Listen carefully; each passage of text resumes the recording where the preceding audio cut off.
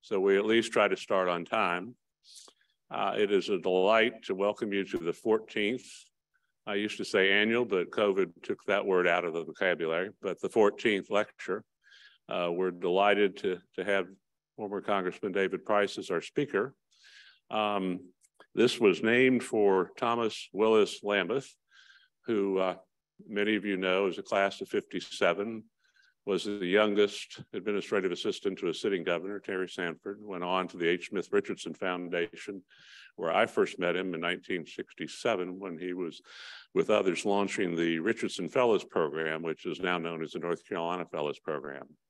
He went on from there to join L. Richardson Pryor as his administrative assistant during his long service in the U.S. Congress, and then came back, Tom did, to lead the Z. Smith Reynolds Foundation as executive director for 22 years, at the end of which, when he retired, they kept him on as senior fellow.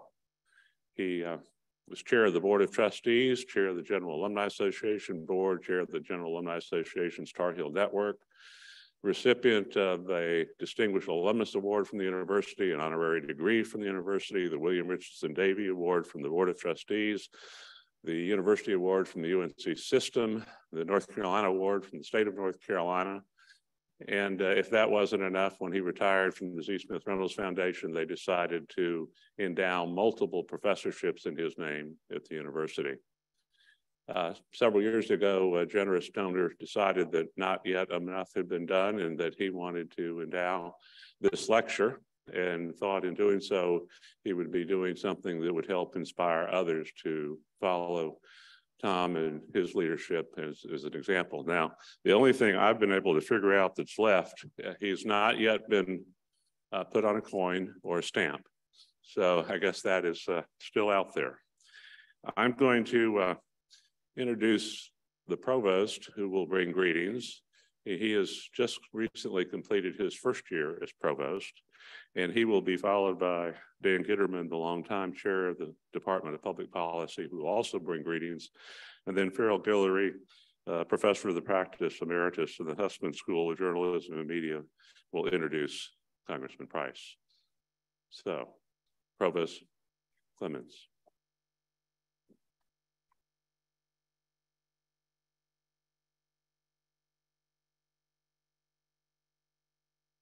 Thank you, Doug. It's a pleasure to be here. Chancellor Guskowitz sends his regrets. He is attending a meeting of the ACC chancellors. I can't think what they'll be discussing. It's my honor to be here tonight to welcome all of you and the Honorable David Price to the 14th Annual Thomas Willis Lambeth Distinguished Lecture in Public Policy. The title, Democracy Beyond Elections, Institutions in Crisis, is a timely one. And I admire the clarity and the courage of conviction that the Congressman has evidenced in speaking out on behalf of our most cherished democratic values. We tend to think about democracy as defined by elections, by the act of voting. Of course, that is a core democratic practice, and it is a signal of the value we place on the voice of individuals. But the ballot is not the only means for exercising voice in a democracy, nor is going to the polls the defining democratic practice. The value and character of democracy lies in a commitment to deliberate and decide together. The idea that each vote matters must be rigorously defended, no doubt.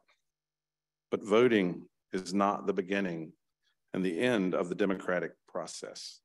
It is ideally a product of a democratic conversation that informs our commitments at the ballot box. That's the thing that Congressman Price has so eloquently said and so vigorously defended. Democracy is a habit and a practice. It requires institutions and practices of democratic talk that affirm our faith in one another and in our institutions. The increasing coarseness of our public square reflects an erosion of national and institutional goodwill. I hope it does not represent a loss of charity.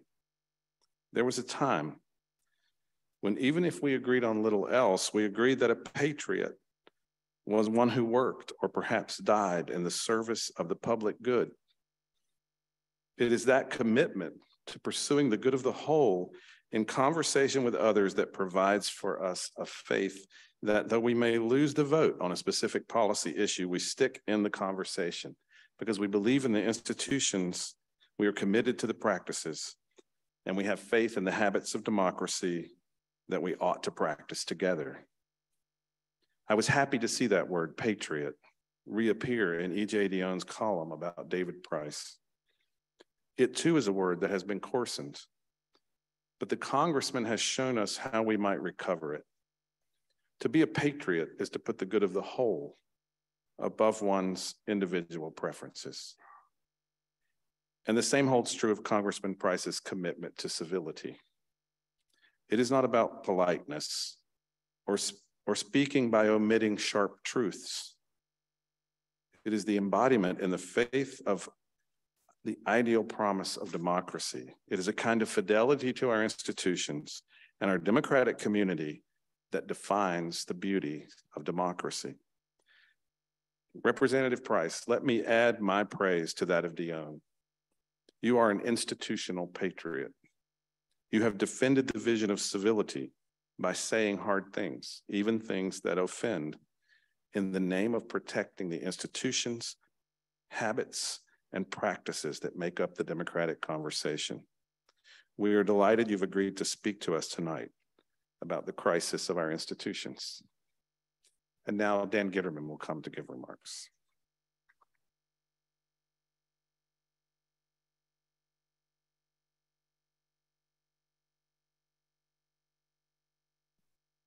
Good evening. I'm told when you're squeezed between multiple speakers, you should just say thank you and good night. So thank you and good night. On behalf of the faculty, staff, and students of UNC Public Policy, and especially the DC program that's joining us by Zoom, we want to extend our thanks to the Lambeth Lecture Committee for making tonight's lecture possible. It is indeed a special honor to have Honorable David Price as our Lambeth Distinguished Lecturer. A UNC grad, a scholar, and a public servant, a model of a life of civic leadership. I would like to now introduce Farrell Guillory, who will introduce Dr. Price.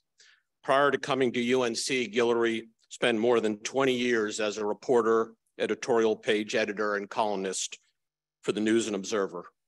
Guillory was inducted into the North Carolina Journalism Hall of Fame and received the Edward Kidder Graham Award that recognizes public service for a member of our faculty, in honor that I was deeply proud to nominate him for. Farrell.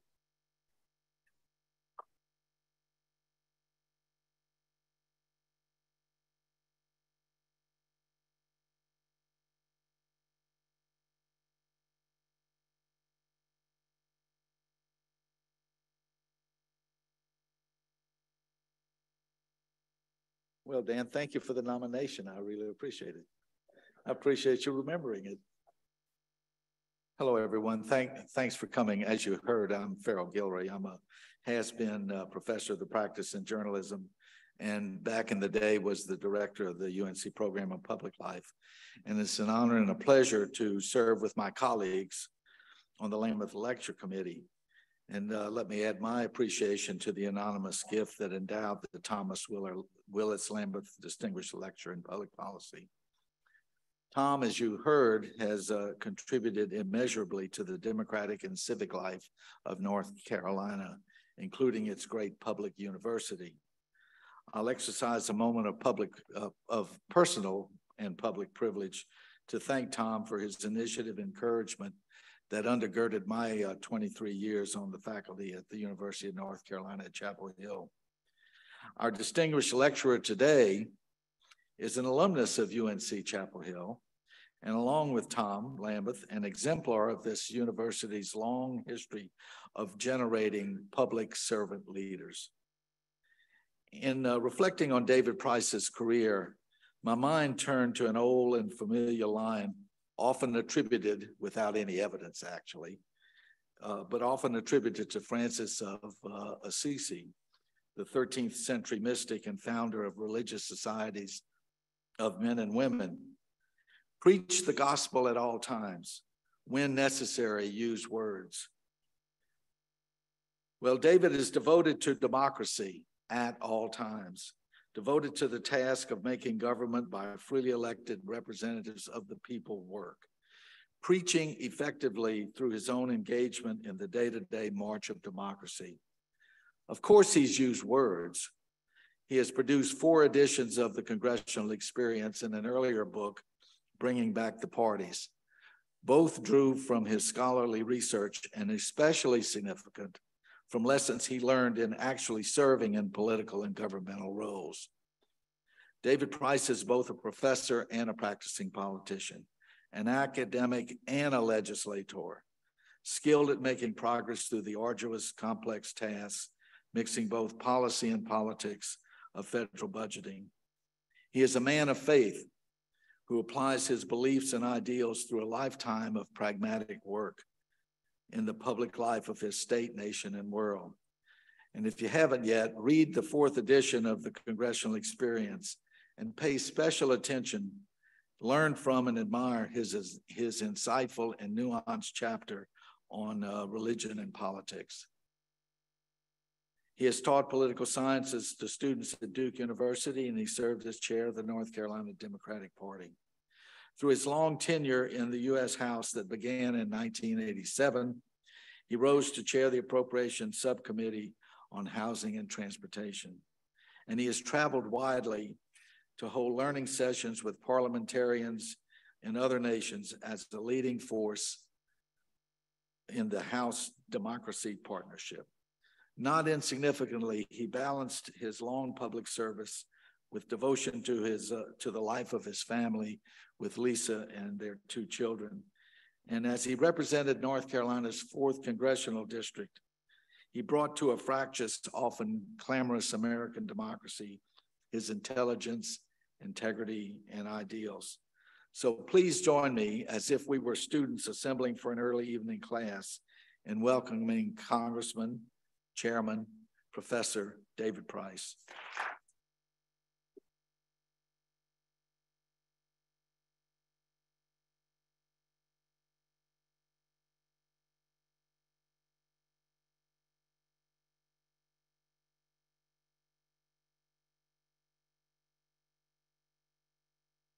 Thank you. Thank you, Farrell, for those wonderful words. I'll try to live up to them. That's the kind of response I think that introduction deserves. Break the establishment once and for all, proclaimed Representative Andy Biggs in a fundraising email that he sent out in the middle of the repeated balloting to elect a House Speaker in January. A conservative should lead us, not another rhino establishment hack like Kevin McCarthy. Watching this spectacle, where do one's sympathies lie? Not with the particular establishment under attack, at least not for me, and hardly for establishments in general. But what is striking about this rebellion was its nihilistic quality. Not about policy differences, really, or even personalities, but just about authority and discipline. As veteran Washington Post reporter Dan Baltz observed, the anti-McCarthy Republicans were part of the breed of politicians for whom social media, cable news, self-aggrandizement take precedence over the institutional obligations and governing challenges of being an elected official. Some of the protagonists went so far as to equate their rebellion with democracy. That was a particularly egregious error, a particularly serious misunderstanding of what democracy is and what in practice it requires. So this provides the point of departure for what I want to talk about tonight: democracy and institutions. Or more precisely, the centrality of institutions to functioning democracies and the bearing this has on our civic obligation, whether as citizens or as members of institutions of governance. I'm very, very grateful to be able to deliver these thoughts, express these thoughts in the context of a Lambeth lecture.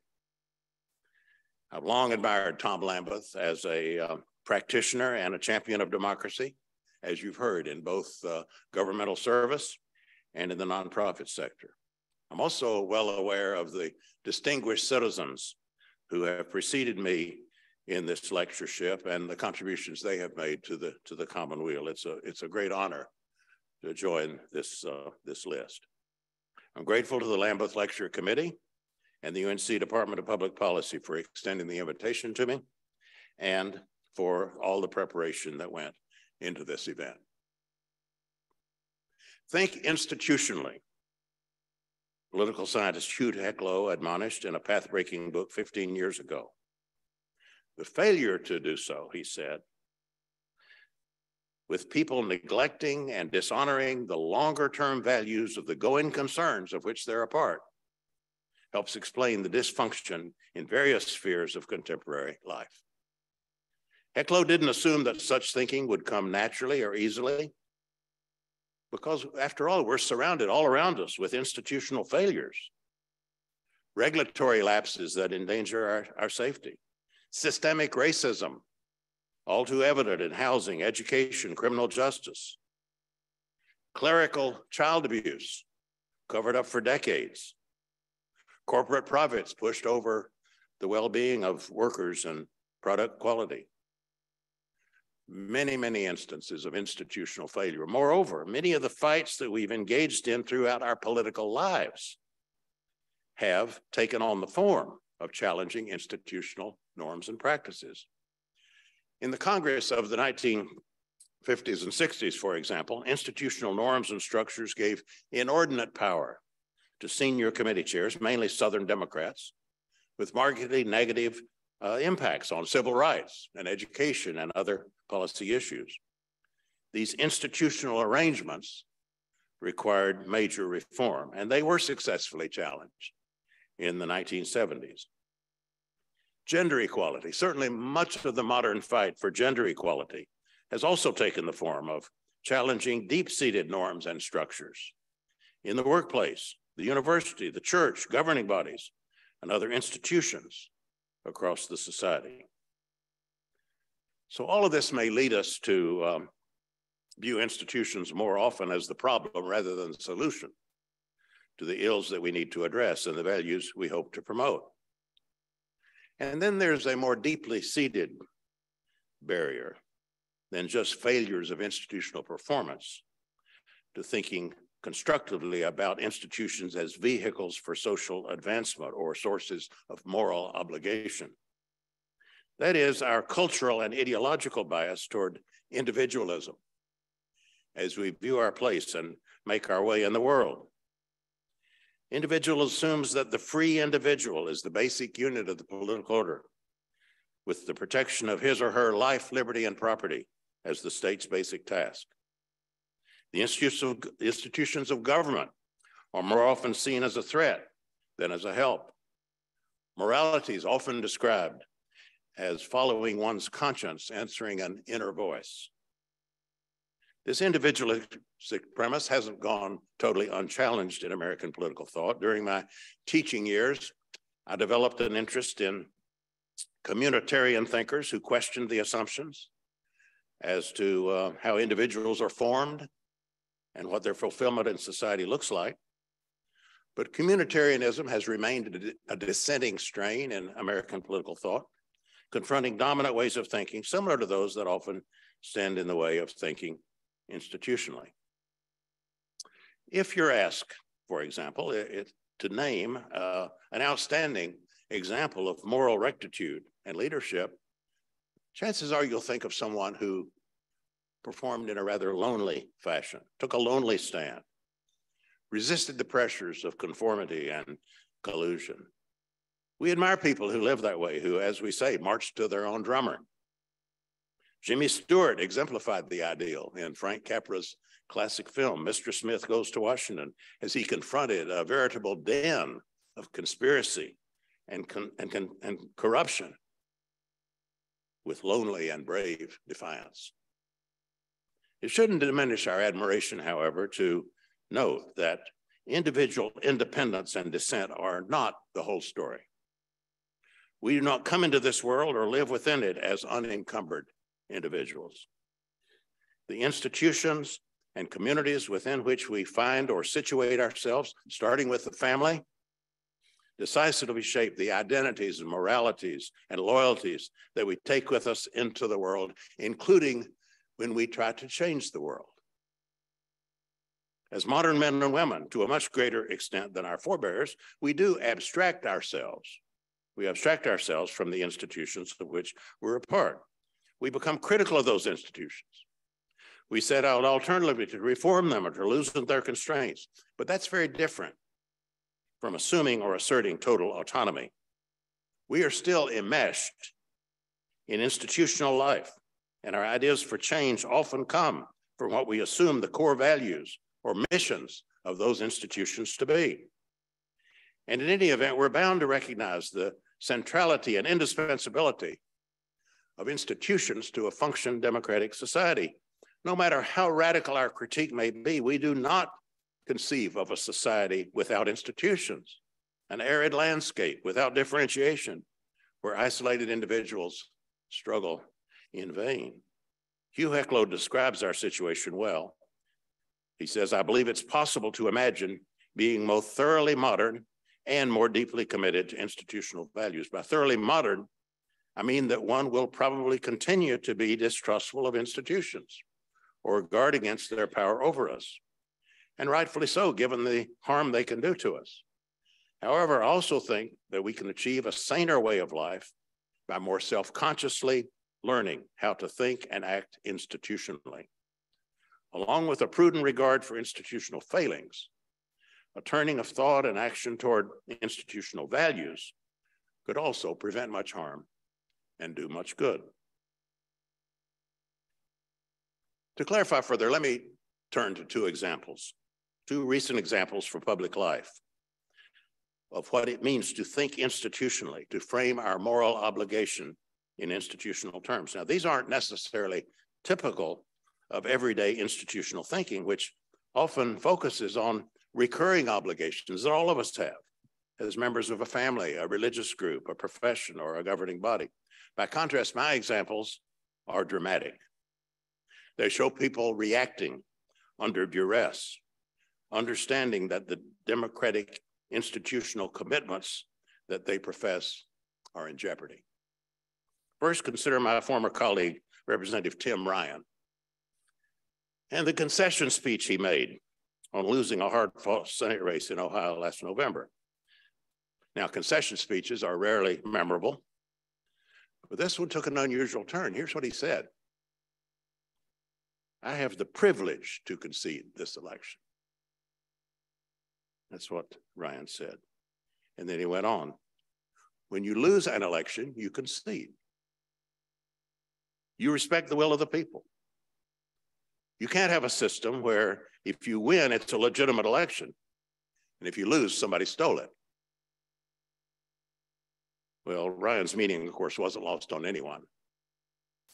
Donald Trump's election denial had recast concession as a sign of weakness and disloyalty, but Ryan was reaffirming long-term democratic norms that upheld election integrity and the peaceful transfer of power. In that sense, it was indeed a privilege to concede, to live in a country where the rule of law prevails and to have the opportunity, even in bitter defeat, to affirm and strengthen that democratic value.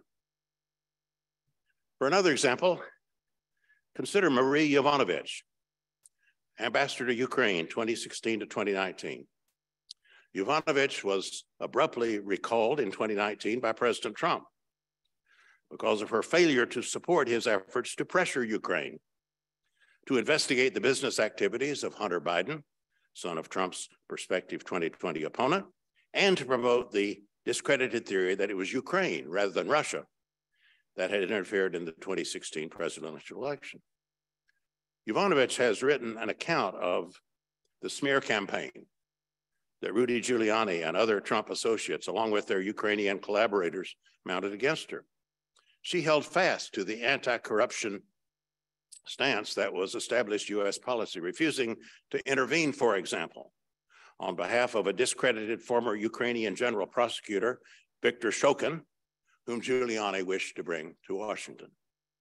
Yovanovitch felt bound, she said, by the procedures and laws that apply, quote, when a known corrupt person applies for a visa. As the conspiracy deepened and Trump and his inner circle became more directly involved, it became clear that Yovanovitch's ambassadorship was at stake. After efforts to get Secretary of State Mike Pompeo to defend her and her mission failed, Yovanovitch was advised by Undersecretary David Hale and by Ambassador to the European Union Gordon Sondland to issue a statement expressing her loyalty to Trump.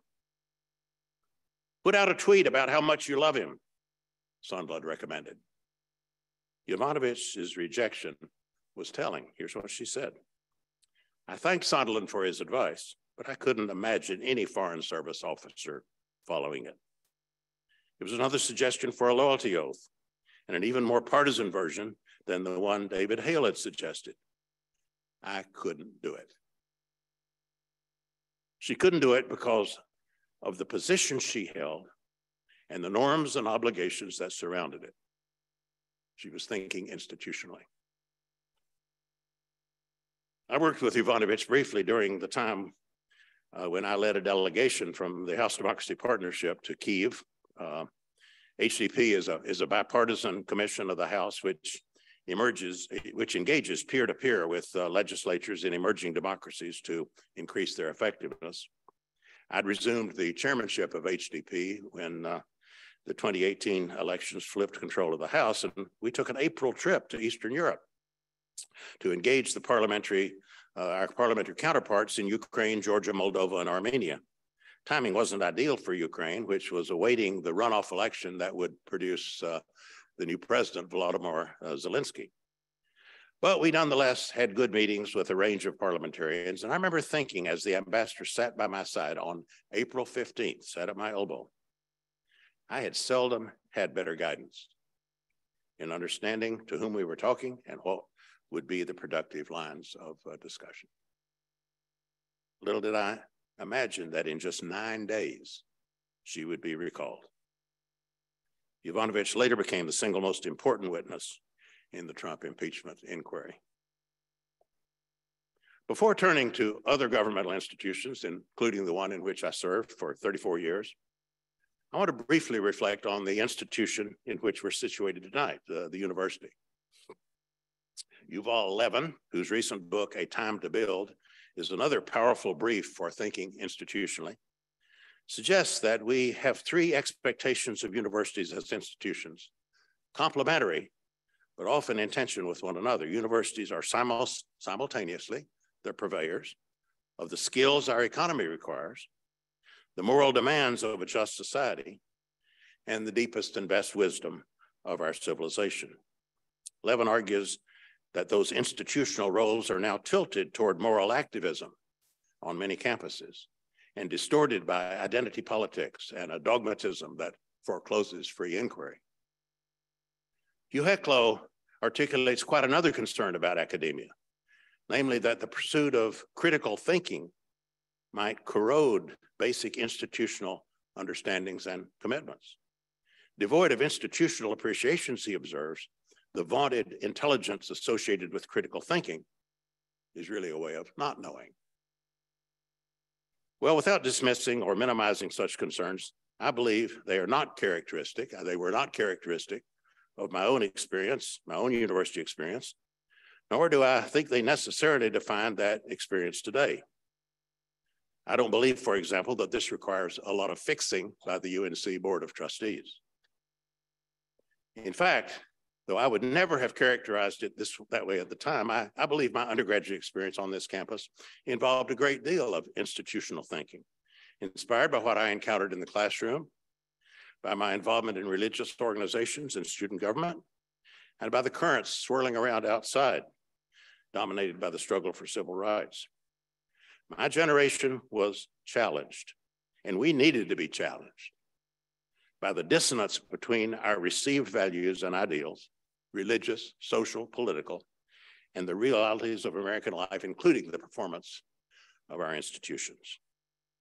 Our discussions were characterized neither by withering skepticism nor by political correctness, but we were critical, sometimes radically so, of the way our community and our country, the ways our community and our country were falling short of the values they professed.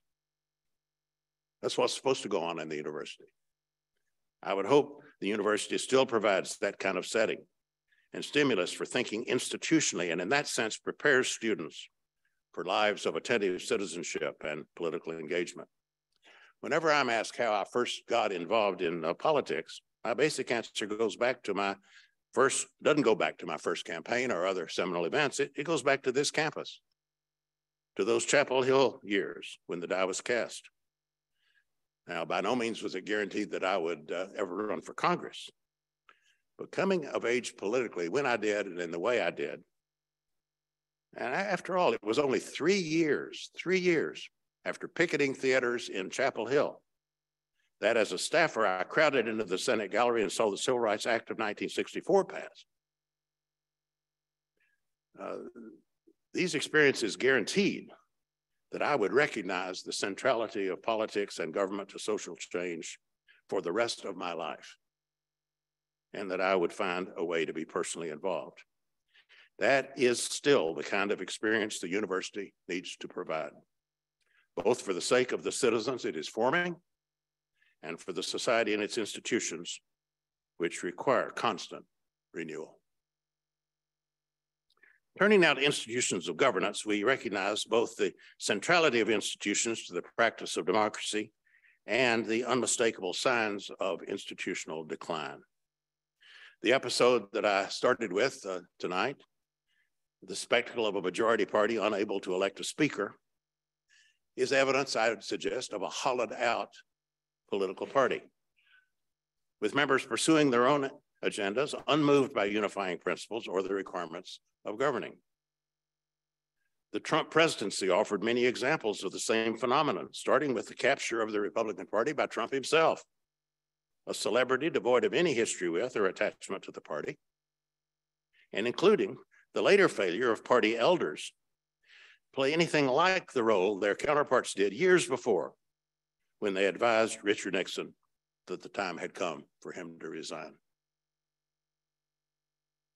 Democratic Party, I would suggest, is somewhat less hollowed out.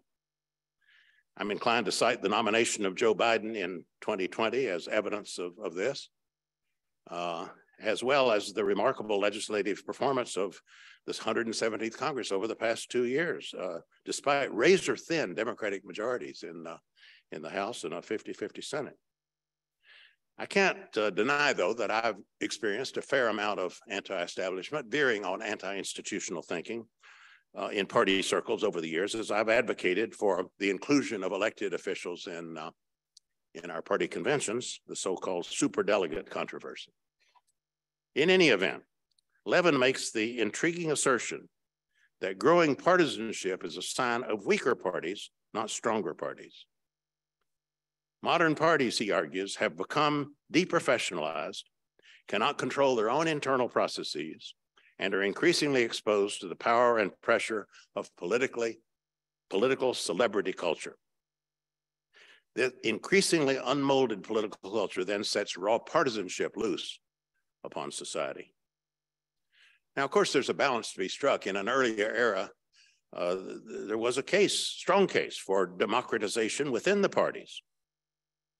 But contemporary American politics would gain coherence and responsiveness if the parties regained a measure of their institutional strength. The relationship of thinking institutionally to democratic governance is perhaps most obvious with respect to legislatures. In engaging with fellow parliamentarians from emerging democracies through the House Democracy Partnership, we've developed a mantra. It goes something like this: free and fair elections are essential to democracy. But what is equally or more important is what happens between elections, where you develop effective, inclusive, legitimate, representative institutions that translate needs and interests across the society into public policy, or you do not. Elections do little good for democratic development if the institutions that are charged with carrying out the popular mandate are ineffective or unresponsive. That has set the terms of our cooperation with our partner countries to share experiences and best practices, understanding that institutional forms vary from country to country, but they have the common purpose of realizing democratic aspirations. The strong institutional history of the U.S. Congress was on display as I started out in politics, both in the way the institution was run and the challenges facing reformers. It was also reflected in the leading academic analyses. Richard Fenno's landmark studies of the House and Senate Appropriations Committee adopted a functionalist framework, stressing member socialization and adaptation to well-established norms and procedures. UNC political scientist Donald Matthews were in the same vein about the U.S. Senate, describing the folkways of the institution, the unwritten rules of the game, the norms of conduct, the approved manner of behavior, just like, as one senator put it, living in a small town. It was a sign of the changing character of the institution as well as changing fashions in social science research that subsequent studies were more inclined to utilize what we now call a rational choice model, portraying members as purposive individual agents in a fluid organizational setting, utilizing assumptions more characteristic of economics than sociology. The landmark study here was Congress, the Electoral Connection by David Mayhew. Assuming members to be single-minded seekers of re-election, Mayhew demonstrated a close fit between the behavior such an assumption would predict and the way Congress actually performed. A number of developments made an individualistic portrayal of Congress an increasingly plausible one. The folkways that kept members in their place for the lengthy period of apprenticeship and deference to leaders and policy specialization, those things gave way as members found themselves largely on their own electorally. They were no longer able to rely on party machines, and they faced the rise of television, direct mail, and other technologies that offered them unmediated contact with voters, but also offered their opponents the same. Members were motivated to gain visibility and leverage earlier in their congressional careers and to press for the dispersal of power and prerogatives within the institution. This led to the democratization of committee operations, proliferation of subcommittees in the 1970s. It also prompted a strengthening of House party leadership, first as a counterweight to those committee oligarchs, but then also as a corrective to the problems decentralization posed for mobilizing the chamber and realizing members' policy goals. The period of my congressional service, starting in the late 1980s, has seen an intensification of these dual developments. The advent of talk radio, cable television, and social media has provided more and more pressures and opportunities for members to focus outside the institution, to cultivate large followings, and given the ideological bent of many of these outlets, to establish their anti-government, anti-institutional credentials. A new breed of members has emerged, distinguished by a huge social media presence. Democrat Alexandria Ocasio-Cortez came to the House with 9 million followers on those platforms, more than 4 times the number claimed by the Speaker of the House, Nancy Pelosi. Representative Marjorie Taylor Greene raised $3 million in small donations in the first quarter of 2021 alone, often providing her followers accounts of the fines she was incurring for her refusal to wear a mask on the House floor during the COVID pandemic. As Levin observes, many members of Congress have come to understand themselves most fundamentally as players in a larger cultural ecosystem, the point of which is not legislating or governing, but rather a kind of performative outrage for a partisan audience. Let me quickly add, I think this overstates the case somewhat, or more precisely, it overgeneralizes about the posture this kind of member is likely to adopt toward the institution. There is a range of possibilities. It was already clear by the time I arrived in 1987 that those of us who regarded ourselves as workhorses, to use Sam Rayburn's famous distinction, those of us who wanted to be workhorses, we were also going to have to a considerable degree be show horses. presenting and promoting ourselves in a changing media and political environment. That is, if we intended to survive. In other words, the dichotomy was not absolute. Simply toiling in obscurity was not an option or not a viable option.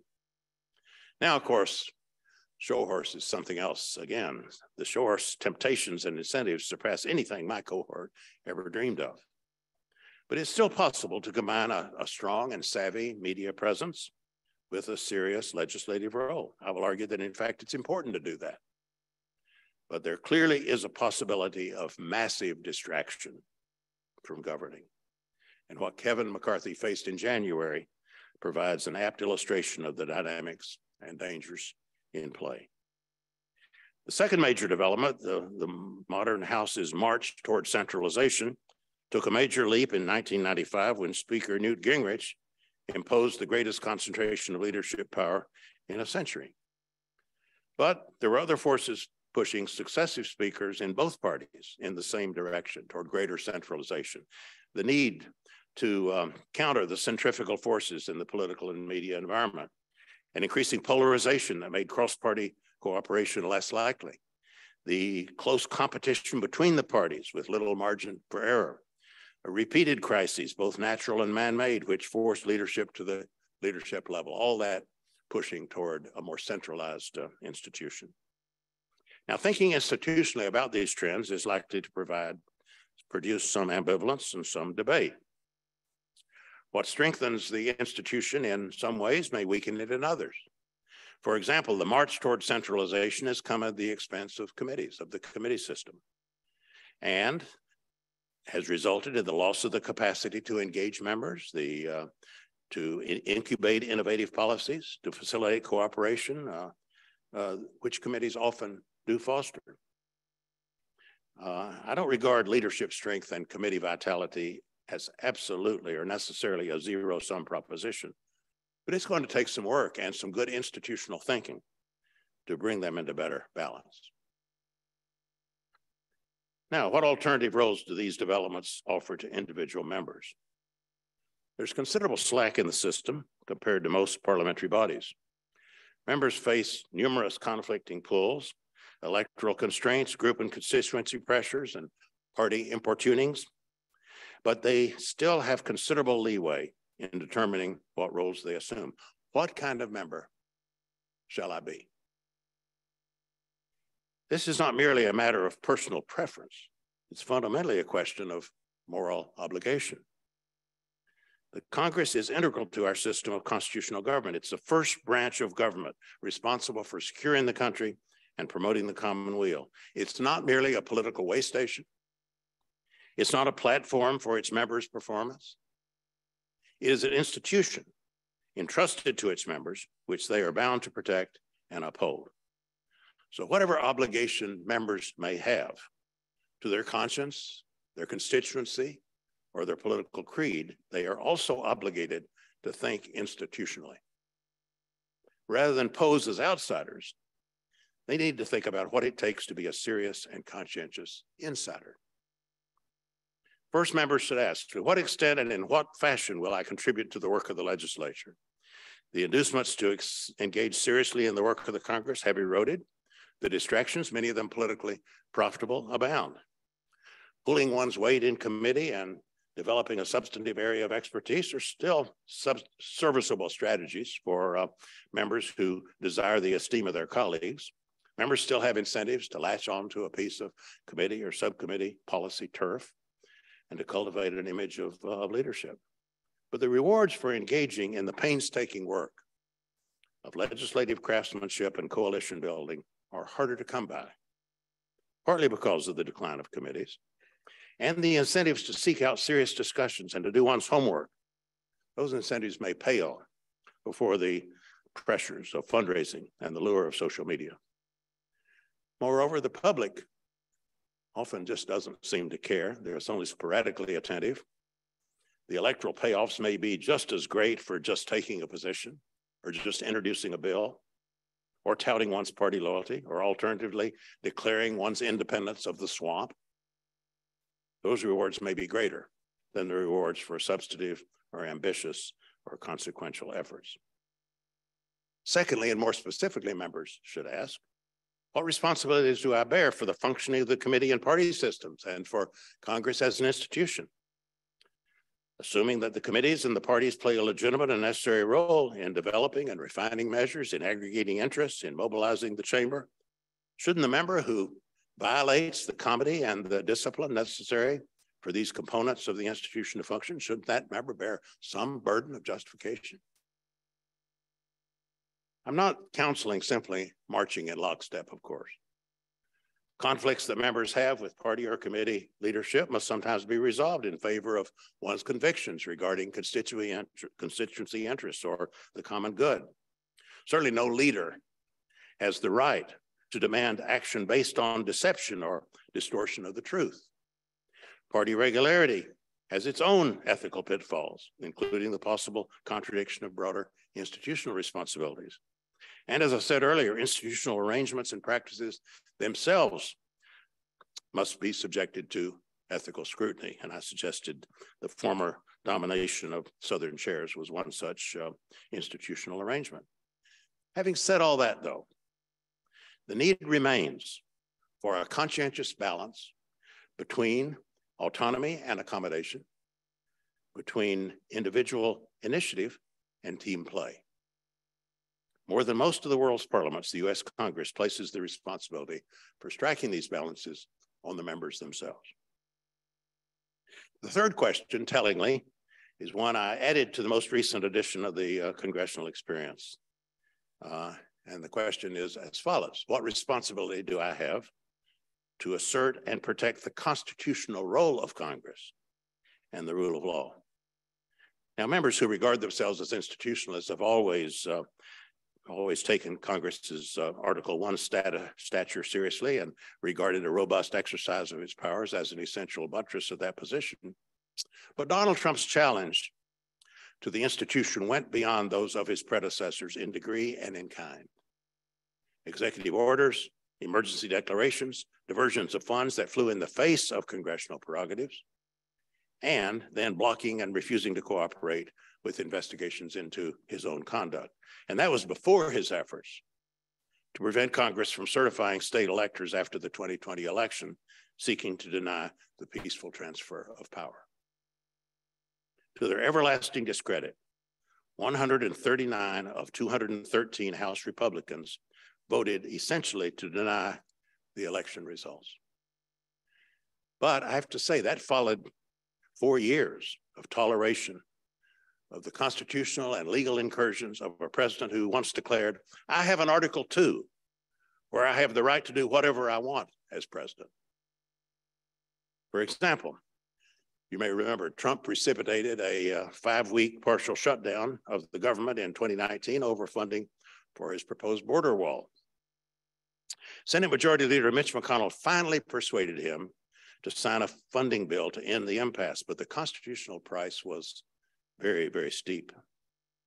McConnell agreed to support a declaration by Trump that the border situation constituted a national emergency, which freed him to fund his wall independent of congressional appropriations.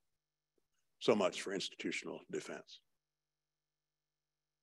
Finally, members should ask, how should I position myself in relation to the working of the legislature and the overall performance of government? Richard Fenno focused on members' presentation of the institution as he traveled with House members around their districts. Here's what he said. In explaining what he was doing in Washington, every one of the 18 House members took the opportunity to portray himself as different from and better than most of his fellow members in Congress. No one availed himself of the opportunity to educate his constituents about Congress as an institution, not in any way that would hurt a little. To the contrary, the members' process of differentiating themselves from the Congress as a whole only served directly or indirectly to downgrade the Congress.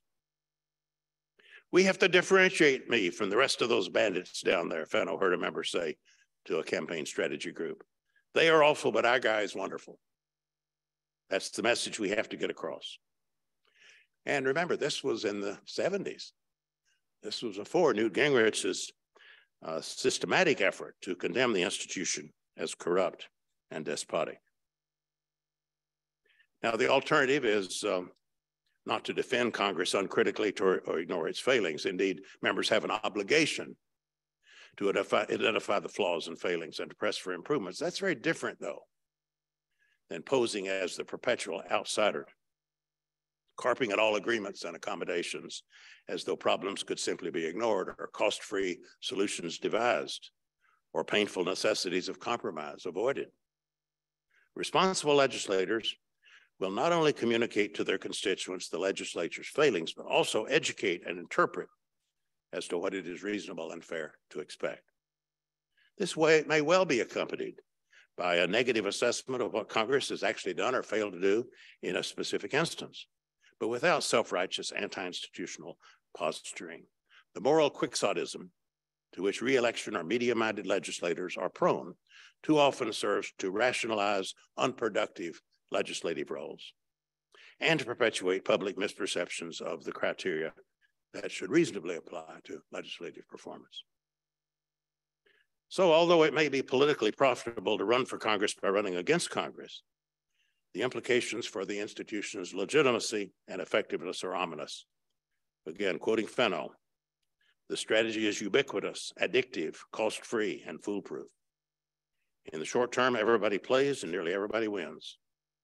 Yet the institution bleeds from 435 separate cuts. In the long run, therefore, somebody may lose. Congress may lack public support at the very time when the public needs Congress the most. My work through the House Democracy Partnership with some 24 emerging parliamentary democracies has given me some perspective on this interpretive challenge and our country's institutional legacy.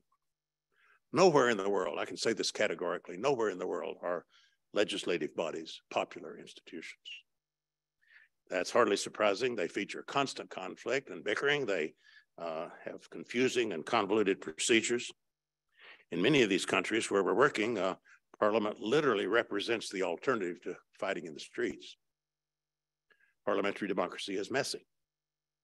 It's probably too much to expect legislatures ever to be loved by the public, but we should strive for understanding and respect, the underpinnings of public legitimacy. As members, we contribute or detract by the way we conduct ourselves, how seriously we attempt to govern, and also how we interpret the work and portray the institution to the various audiences that we address. Finally, it's often been touching to recognize, realize the esteem in which others hold our country and its democratic institutions, despite our manifest failures and flaws. In dealing with partner institutions, we have never assumed that our constitutional design is ideal for their situations, nor have we hesitated to acknowledge the ways in which our own institutional performance falls short. Democracy is always a work in progress for all of us. Still, we recognize the uniqueness of our institution's 230-year history. We honor that legacy, even as we attempt to move beyond it, correcting failures and striving to contribute to a more perfect union. That's what it means to think institutionally. And our future depends on our ability to adopt that mindset within institutions of governance and throughout public life. Thank you.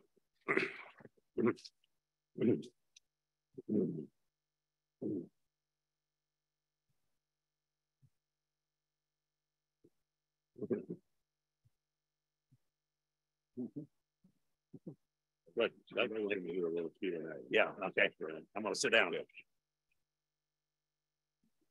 David, thank you for that thoughtful and thought-provoking Lambeth lecture. Before I step aside and let Professor Andrews facilitate the Q&A, I want to ask all the members of the Lambeth Lecture Committee who are present to stand and be recognized. Would you all stand, please?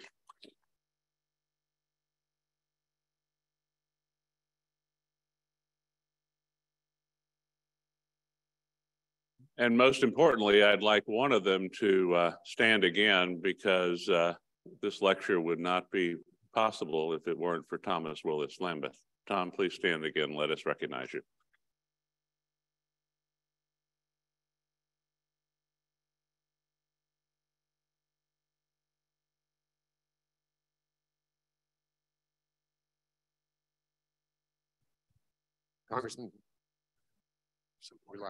Congressman Price has kindly agreed to answer questions. So there is a mic back in the corner there if anybody wants to go to that, or I will try to relay questions. You just repeat them for the Zoom audience and the record if people have questions.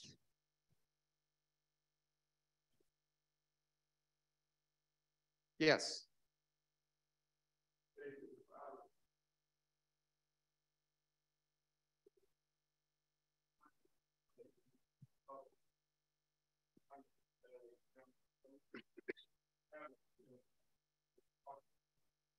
They were close friends and had been friends in college.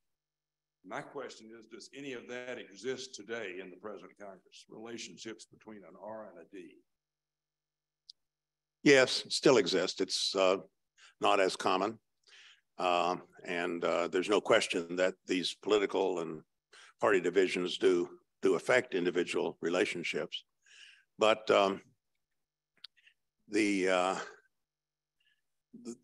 situation with respect to members of the other party is very mixed, I think, among members. As far as I'm concerned, I've been fortunate to have my two leadership positions in parts of the institution that are less consumed by partisanship. The House Democracy Partnership, which I've referred to, is totally nonpartisan.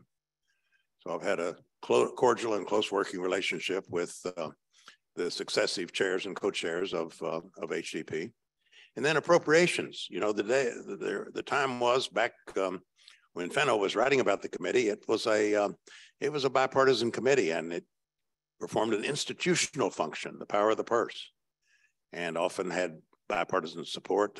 Those days are gone, but we still have some of that, some vestiges of that in the way we put our bills together. And so I've had a cordial working relationship, either as chairman or as ranking member, with my Republican counterpart on that subcommittee. So my own experiences have been mixed. I do think some of the newer members have spent less time, have less regard for getting to know colleagues, just learning their way around the institution. That's one of the things that I think has been regrettable, but it's certainly not totally foreign, the kind of relationship you described.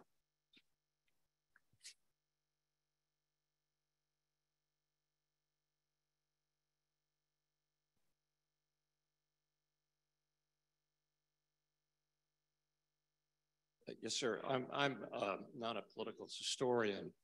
However, I've been an observer, in some cases as close and others at far.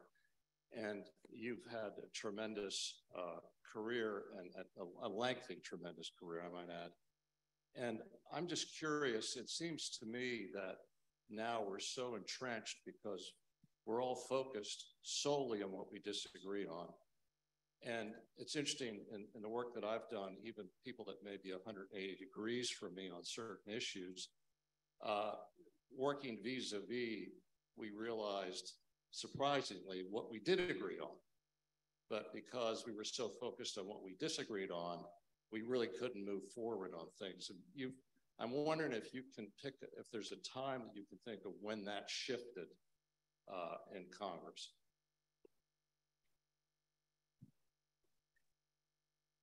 Well, I might question your premise just a bit. There's no question these are bitterly partisan times, and the polarization is extreme. And as I've suggested tonight, it's somewhat asymmetrical. I think the ideological extremism and the kind of nihilism has gone a good bit further on the Republican side than it has on the Democratic side. I think it's quite remarkable that we had the achievements, some of them with bipartisan support, the achievements in the last 2 years that we had with such narrow Democratic majorities. I'm very, very proud of that. And to find anything like that, you'd have to go back to Congresses where the Democratic majority was much, much more substantial. So I do think the president has at sometimes been successful in identifying areas where there is common ground to be found. I think that was true in the infrastructure area. I think it was true to some extent in the Computer Plus Science bill, the bill to shore up American high-tech manufacturing. there was some common ground to be found there. And in the omnibus appropriations bill, lest we forget, I was there till December 22nd, voting on the appropriations bills that should have kicked in on October 1. And, you know, it's a sign of where we are that you consider it a success if you're only 3 months late. But that is exactly where I was, believe me. And I was very, very happy to see that appropriations bill passed. And it passed with very little help from House Republicans, but with a lot of help from Senate Republicans, some of whom did pretty well in the bill, I must say. But in the end, it was worth it because the government is going to be funded in a more adequate way with all the benefit of the work that went into those appropriations bills. So there still is, you know, and we're not going to change our constitutional system. No matter what, we're going to have to come together to keep the government open. Basically, we're going to have to come together, have some bipartisan capacity with divided government. We don't have a parliamentary system. We don't have a unified government. We often had divided party control, as we do at this moment. And so there's a lot of room for mischief and recalcitrance, and there's a lot of room for leadership and cooperation. And I certainly think this next couple of years is going to be a test of that. Other questions? Yes.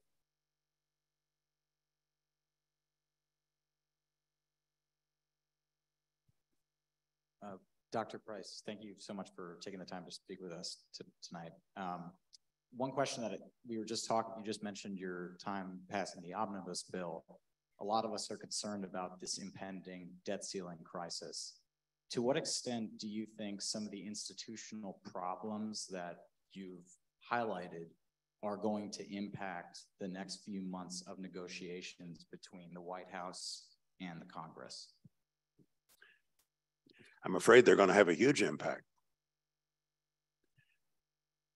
All we were asking of the Republican Party in January was to get your own act together, elect a speaker, do the basic responsibility of governing. A debt ceiling is going to require some cooperation between the parties. I mean, what needs to be said, I suppose, is that we shouldn't be voting on the debt ceiling in the first place. I think heading the list of institutional reforms would be to eliminate that vote. No other industrialized country has it. It serves no purpose except just as a political football. And of course, Republicans voted to raise the debt ceiling 3 times in the Trump presidency, and now, of course, they won't. But the negotiations are going to be difficult, and I remember the agreement that it took to raise the debt ceiling early in the Obama presidency, and we were saddled with a set of budget caps called the Budget Control Act, the BCA, for 10 years. What that necessitated really was just negotiating to get around those caps so that we could keep the government open, but it was a huge drag on appropriations and budget performance. I hope nothing like that comes out this year, but the debt ceiling is just an invitation to political mischief. We shouldn't be voting on it, and it should be something that we do. We pay the country's bills. We do it without attachments and without preconditions.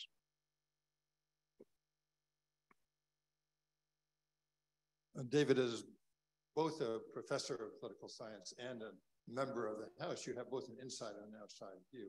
I'd be particularly interested in what you think of the possibility of institutional changes in institutional procedures to solve some of these problems. I have in particular mind California's experiment with ranked open primaries with a hope to reduce some of the polarization that comes out of the primary system. Well, there's been a lot of speculation about what the effects might be of more widespread adoption of the California system, where the top 2 candidates move to the general election, even if they're in the same party. The theory being that this encourages voting for the moderate candidate, more moderate candidate. I don't know that that's worked out that way. It strikes me that it probably hasn't. I mean, I'm sympathetic with the Alaska system is another one where you indicate your second choice and your third choice, and then that too is supposed to encourage more the emergence of more moderate candidates, and indeed it may have worked that way in Alaska in their most recent House election. So I'm not an expert on these things. There are lots of political scientists who have spilled a good bit of ink over this, and it is worth debating. I think. I guess I don't think it's a silver bullet.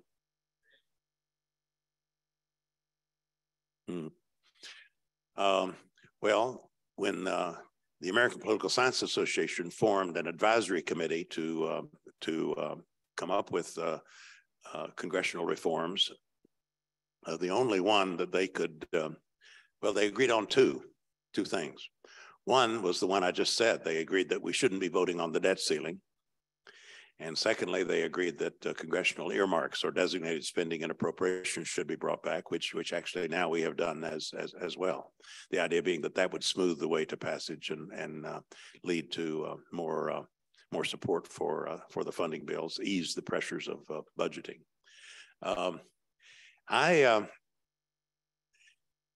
I wish I had a list of congressional reforms. I mean, there are nostrums out there that I think don't hold up. Things like line item veto for the president, term limits. I mean, there's a whole list that people have, most of which I think don't hold any promise and would actually make things worse. It's hard for me to come to any other conclusion than that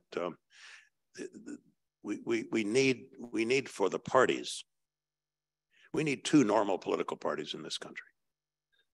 Okay, we need a center right party and we need a center left party. And the whole country has a stake, I think, in the Republican Party getting a hold of itself and reconstituting itself as a serious political party. I just don't know any other way to put it. And any of the procedural reforms that we could talk about, I think, would pale in significance beyond, you know, in face of what I'm talking about. They're and maybe it will emerge. Maybe we've experienced with the effort to get past Donald Trump and to get past that style of politics. Maybe the party can reclaim some of that middle ground. But we'll see. I think there's a lot riding on it. I think we have time for one more question out of the middle here. Mr. Price, thank you for coming out and speaking to us. Now that you are no longer in the House of Representatives, I just wondered, throughout your tenure, now as you look back, if there are any themes or specific items that you or your fellow colleagues worked on that stand out to you now in hindsight or in the moment, besides of what you just talked about, or the trajectory of our institutions, et cetera? You're talking about legislative achievements? Yeah, well, I've been asked that a good bit, you know, in these closing weeks as we look back on what I've been able to do or tried to do in a long career, and things do sort out, I think, into two categories. One is the team efforts that have been particularly rewarding, and the other is the individual efforts that I particularly value and want to see built upon. The team efforts are often they're concentrated in the periods after we've elected Democratic presidents and have had large House majorities, even though the ones that we've done the last 2 years, as I said earlier, are not weren't done under equally favorable political conditions, but nonetheless we're proud of those. But I will look back on the Affordable Care Act and the some of the budget accommodations made in the Clinton years, the financial reform legislation, the big investments in infrastructure these last 2 years. And I simply regret that the parallel proposal to make a similar big investment in affordable housing did not pass. But infrastructure was a good initiative. So take a lot of satisfaction in those things, and in those efforts, I've simply been a team member. The things individually that I've worked on are very varied. You know, we spent 9 years funding this Environmental Protection Agency lab out in Research Triangle Park. Just a tremendous effort to get that done. I'll just say on the Appropriations Committee, you know, what appropriators specialize in is funding increases and decreases rather than blockbuster legislation. And I take a lot of satisfaction in moving the ball year after year after year in areas such as intercity rail, mass transit, the comeback of the Hope 6, now called Choice Neighborhoods program in housing for major redevelopment, elderly housing, housing for people with disabilities. I have made it signature issues to raise those things and to provide more funding, and then also to work here at home to make sure we took advantage of this. So it's very satisfying now. We're gonna have passenger rail in the Southeast Corridor. Raleigh to Richmond is next, and we're going to purchase that corridor and develop it. And I'm very, very happy about that. So you provide the funding increase in Washington, and then you hope that the state gets its act together, and the state of Virginia too, in this case. And we've done just that. We just landed a $40 million Choice Neighborhoods grant for Durham, downtown between Liberty and Main Street. It's going to be a wonderful redeveloped area, and so on. This is the day-to-day work of appropriations in particular, and I've never regretted that I chose to be on that committee, and that I hung around long enough to chair the subcommittee I wanted to chair all along, which is one on transportation and housing. It took a while, but I got there. So thank you for the question. It gives me a kind of open book here, but I'm happy to respond to any. You know, there's I put in my book, The Congressional Experience. I did include, just as a reality check, I did include a list of things that I didn't get done, things that just never could quite get over the finish line, just so that there's some perspective about how this goes, you know, and how you win some and lose some. And I have a lot of things on that list as well. But there's been enough success and enough encouragement to keep me going. And throughout it all, I've been very, very grateful for the opportunity. It's, of course, the dream of my life to serve in this position. When I came down to Chapel Hill, first time I came down here was for the scholarship, Morehead Scholarship interview from Mars Hill.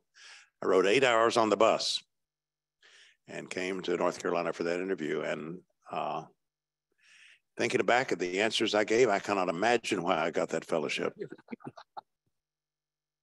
But somehow I did. And then, of course, went off to graduate school and then came back with an appointment across the way at Duke University, a dream offer from Tom Lambeth and my dear friend Joel Fleischman, and of course President Sanford, and so came back here in '73 with our young family. But if you had said to me in now I had thought in thinking about where I wanted to locate or where I would like to live. Yes, I thought about politics. I thought yes, I'd like to be in the Mid-South. I'd had a wonderful experience here as a student, so I was partial to Duke and Carolina and Vanderbilt, schools of that sort, and got this dream offer at Duke. So I had political involvement in the back of my mind, but I would not have dreamed in a million years that I would represent this area in Congress about 12 years later. Thank you. Yeah. whatever it is, but it has been a wonderful ride, and it's had a lot of ups and downs along the way, but I'm very grateful for it. And I'm grateful for the chance to be able to talk about it here tonight. Thank you.